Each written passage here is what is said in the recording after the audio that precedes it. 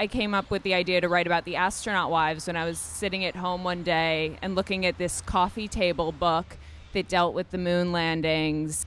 Turned a page and all of a sudden saw these wives in their poochy mini dresses with these skyrocketing beehives. And me and my husband were in a Mad Men kick at the time, and I just thought, you know, I have to tell their story. Why haven't we heard about it more?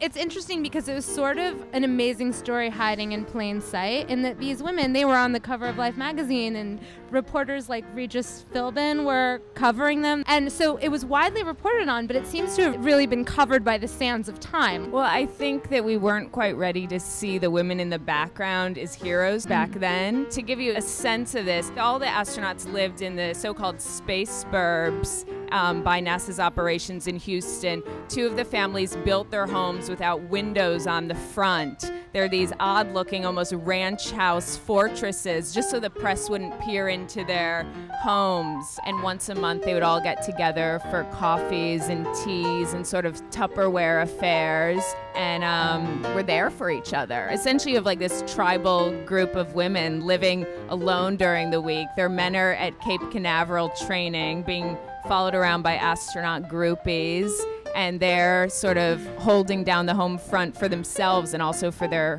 friends.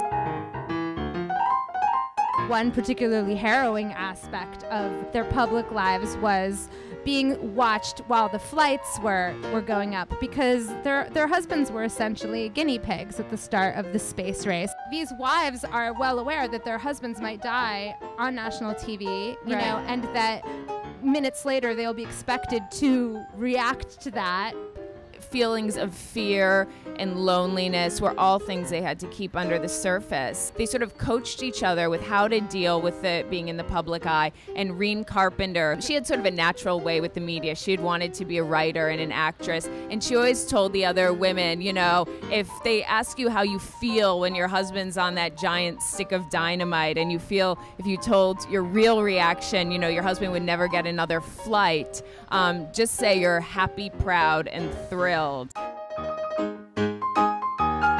This was sort of their keep calm and carry on 1960s style.